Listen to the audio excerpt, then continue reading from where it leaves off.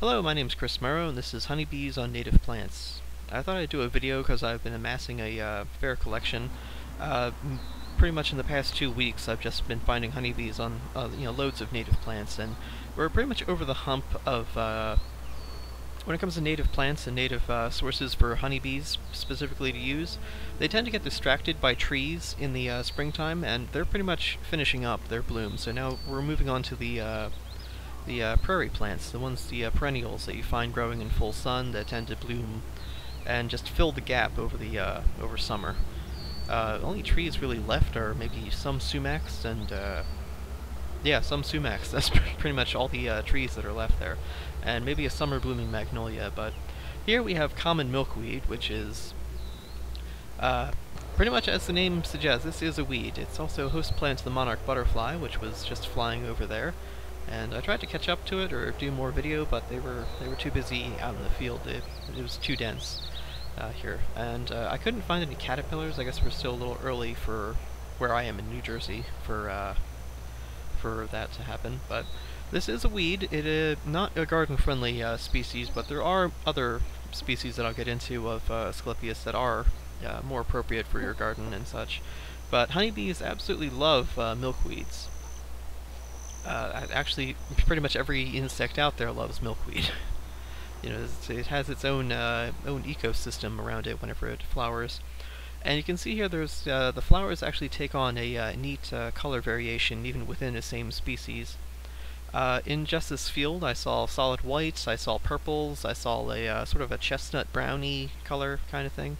And you see they do spread to form a colony. A single plant will just send up root suckers everywhere, or from a mother plant. And there were butterflies there too, but not as abundant as bees were.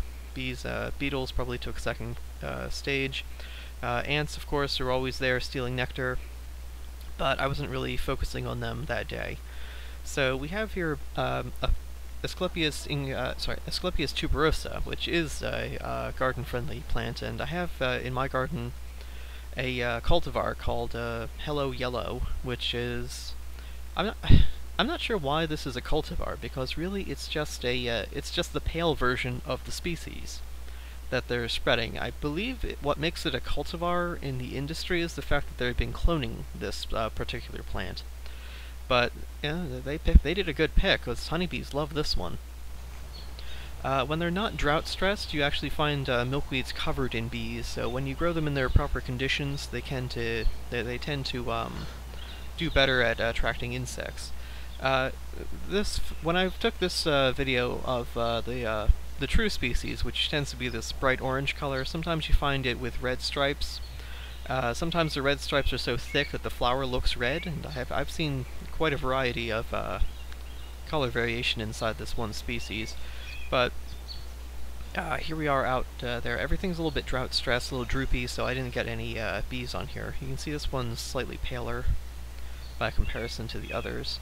But they have these, it's really neat flowers to them.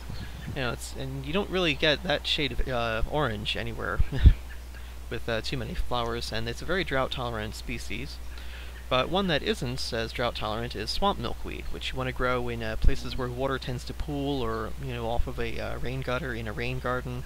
They should really rename this fragrant milkweed, just because whenever the flowers are in the sun, for Asclepius incarnata, you get this wonderful smell of it's like cupcakes right out of the oven. It's a very generic dessert smell, and it's really they should bottle it. They really need to do that, because it's another one of those little delights of the garden that you just walk around and you find around here. Now, in years past, I have had lots of honeybees on these plants, but they don't seem to live much longer than maybe 4 or 5 years, or they just maybe the location where those plants are particularly don't survive as often as they could in other spots. But anyway, it's a great plant to have, and those last two are garden-friendly plants. They do spread around a little bit, but it's not something you can't get rid of.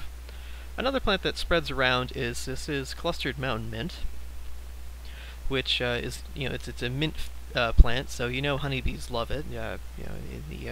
In the non-native world, I know honeybee gardeners are always planting Nepeta or catmint, Most herbs, basil and other things, lamb's ear. I know, honeybees will pretty much swarm to, and this is a mint plant, so it is a little bit aggressive, but this one in particular, it started out as a 3-gallon pot, and it spread in every direction about 3 feet, sending up new little tubers and plants like that, but I found that it's really easy to weed out, and, it's pretty much, because it's a mint plant, that you can kind of get in the habit of just doing, it's fun to weed because it smells like mint. You just take a sprig of that, throw it in the car, or, do something where, just to let it dry out. And you can see it has these white petals on it that are, they're not really petals, they're just leaves to it. Early sunflower was another one that I noticed lots of bees on. Not honeybees this year. Perennial sunflowers, they're sort of hit or miss with honeybees. Some years they are treasured, some years they're just ignored. But regardless, it's an early shot of yellow, early burst of yellow, and occasionally bees do go for it. Lastly, I have here a button bush, which I had planted. I think this was like a 3-gallon pot last year, and no, 2 years ago it was a 3-gallon pot. Last year it flowered for the first time, but I only got like 4 of these little disco ball flowers on it. This year it seems to be doing great, flowering good. It's a it seemed to have a honeybee on every cluster of flowers there. And it was weird how they dispersed themselves like that, because I'd rarely find more than 1 bee per flower ball. So that was kind of neat. And whenever 2 would be on the same ball, 1 would be on one side and the other one would be on the other. So they dispersed themselves evenly. And that pretty much does it for this video. My name is Chris Morrow, and of course I have a blog, antsbeesbutterfliesnature.blogspot.com. Thank you for watching, and goodbye.